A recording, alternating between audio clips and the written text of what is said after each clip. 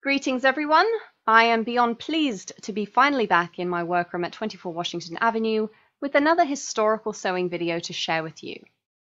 Hopefully this isn't the first video of mine that you've seen. If it is, I'd be very honoured if you would take a look at some of the other videos on my channel. In addition to my interest in historically inspired clothing, I've also surrounded myself with various functional items from times gone by that I use on a day-to-day basis.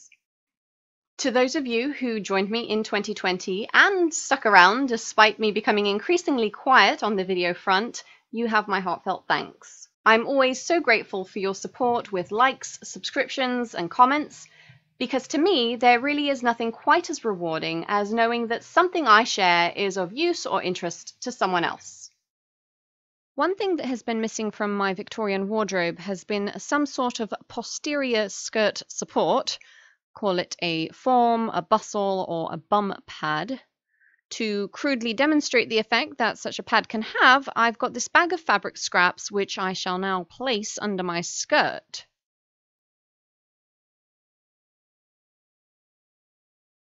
Not only does it provide fullness at the back to counterbalance the bust, but it also helps to hold skirts like this up where there's a fan or pleat at the back, which causes additional weight and can cause that waistband to sag in the back.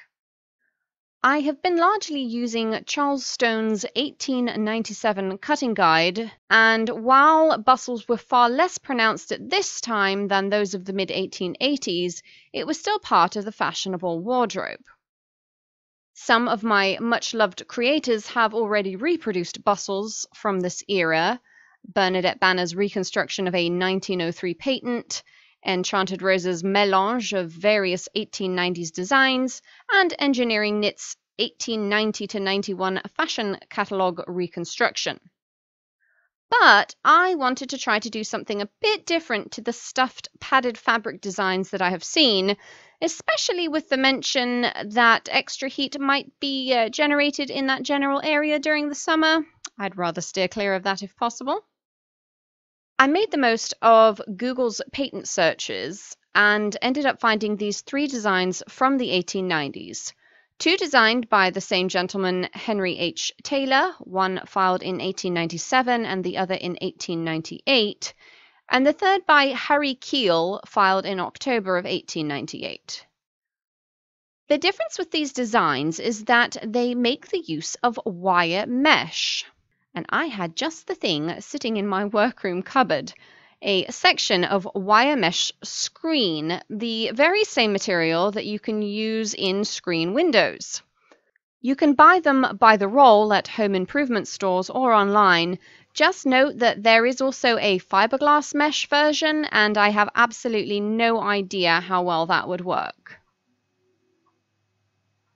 I have linked all three patents below and would certainly encourage you to read them over, but here's a brief overview.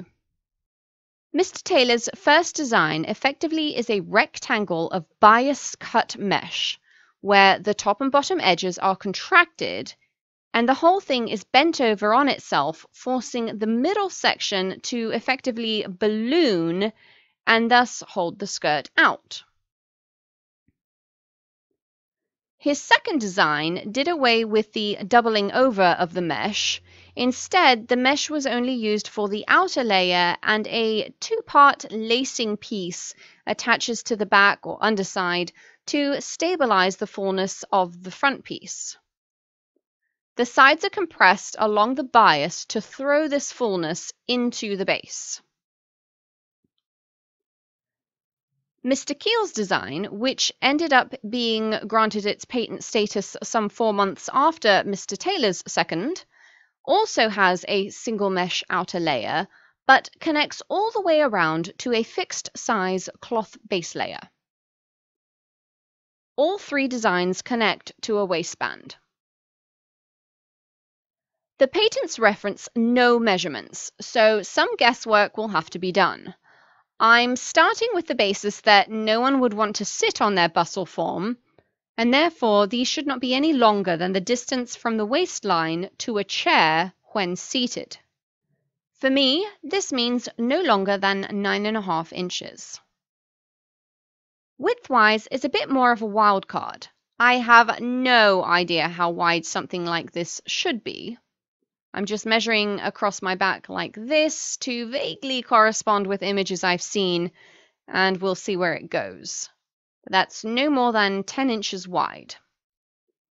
Now, while my waist to seat measurement is 9.5 inches, I don't think that the bustle necessarily needs to be that long. The longer I make it, the lower the fullness will be. No saggy bottoms here, please. And then there's the waistband to be taken into consideration too. I realize it's easier to remove material than to add, but I'm still going to reduce the length to 8 inches to allow for the waistband and in the hope of keeping the fullness a bit more pert, shall we say. Translating the measurements I took onto paper, I end up with a rectangle that's 2 times the length of my waist to seat measure of 8 inches. And that's 2 times because it will be folded over. So that's 16 inches long by 10 inches wide. I drew this shape onto paper, cut it out, and then positioned it onto the wire mesh in a bias direction. In order to ensure accuracy, I made a 45-degree fold on my piece of paper and aligned the line of that fold with one of the straight wires, before chalking the outline and cutting it out. And then I couldn't help myself, I just had to see what kind of compression could be delivered to the top edge of this rectangle. The first thing to do is to gather one edge onto a band. The instructions reference stay tape, but I have this ribbon that I'm going to use. I have no idea how wide to make this or how far to gather it down. It is all guesswork. And I did notice that the top of the patent image showed a definite curve, so whereas I could gather it with more of a flatness at the top, I see that this curve seems to throw more fullness towards the center, which is definitely the look we're going for.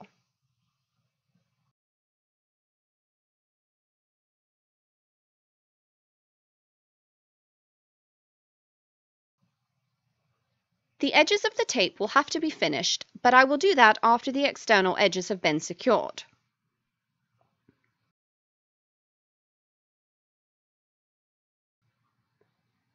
On to the next part, which is to fold this in half.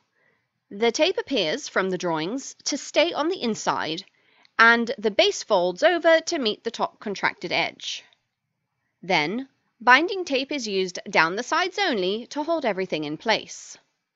The final stage will be the waistband at the top. I'll use this bias trim that I made last year.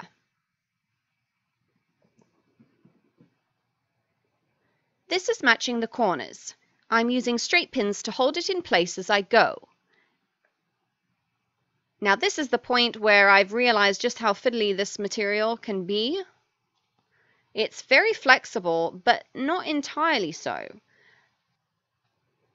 While many sewing projects I've done can be forced to behave in more or less of a two-dimensional manner, this is most definitely working three-dimensionally. It's just dawned on me that the bias tape I made is simply too small. In order to ensure that the wire edges are well secured, I need to use something wider. Thankfully, I've just found this in my drawer that's the perfect size.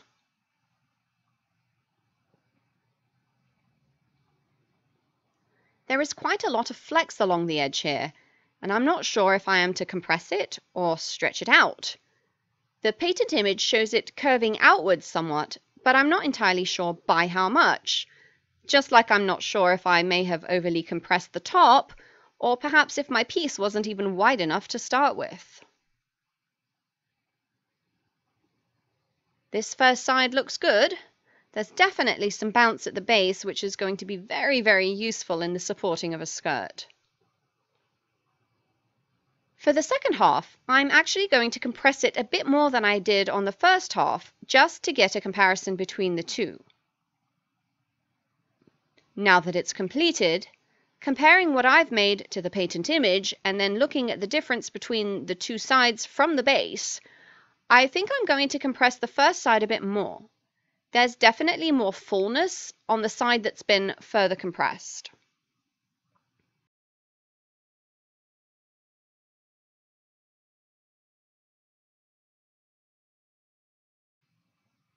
Well, it's pinned in place. There's lots of bounce, but truthfully, I'm really not sure how this is going to work out under a skirt. It feels like it might collapse too much, like there's not enough structure to it. And perhaps that's why the padded versions I referenced earlier were so popular. I guess we'll see. Let's move now to the sewing machine. I'm using my 3115 Tailor's model, a machine that I bought in January of 2020 and spent a year slowly refurbishing. I finally got it up and running perfectly a year later. First step is to wind a bobbin with heavy-duty thread, and then thread the machine.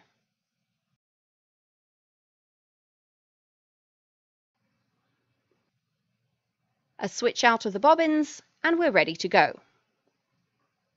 I'm placing some scrap fabric under my work to try to minimize any scratching on the bed of my machine by the wire mesh. It's very slow going, not being helped, I must point out, by the fact that my pins should really be facing the other direction for easier removal. Now that both sides have been stitched, it's time to secure the tape onto which I had compressed the mesh. The mesh here seems to want to lose some of its topmost curvature, so it's very important to push this center down towards the base. With the tape secured now, I trim the ends of it along with the edges of the bias tape, which I will finish off by hand, and then bind the top. This entire object will be attached to a waist tie, but I want to take the extra step of binding everything beforehand. Now to finish and secure the edges of the tape, I'm using a pin to fold them over underneath of the side of the edging, and then securing everything by hand. If I make one of these again, I will endeavor to secure the tape ends underneath of the edging, because honestly, this handwork needn't have been done. You might notice that the white waist tie has already been secured to the top. I'm not sure where the video clip to that has gone. Operator error, I suppose. But I simply ran some bias tape through my sewing machine to seal it, if you will, and then nested the bustle inside of an open section in the middle before sewing that together. With the ends finished, this bustle, patented by Henry Tailor in 1897, is ready for a reveal. I really was dubious about how this would work out. The mesh seemed so flexible when I was working on it. I had anticipated far more stiffness. So I really didn't think that it would hold up well under the weight of the skirt, but it does. And I'm impressed. Very surprised, but impressed. I hope you enjoyed my exploration into recreating this patent. I've already filmed the processes for the second and third bustles. I just wanted to make this one available as soon as it was ready for viewing, so I do hope you'll stick around for the other parts by subscribing to the channel and making sure you select that notification bell so that you know when it's been uploaded. Thanks for joining me, and I really look forward to seeing you next time.